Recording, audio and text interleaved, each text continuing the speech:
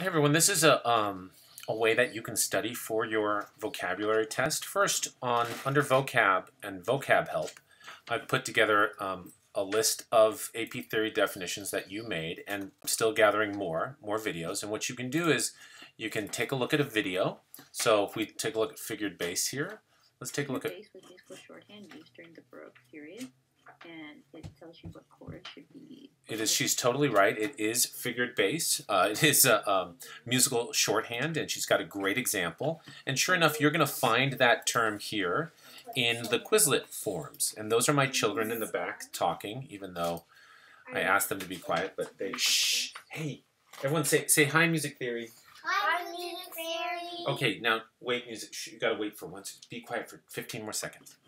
So anyway, in these starred terms are a lot of the ones that I want you to know for the quiz on Thursday.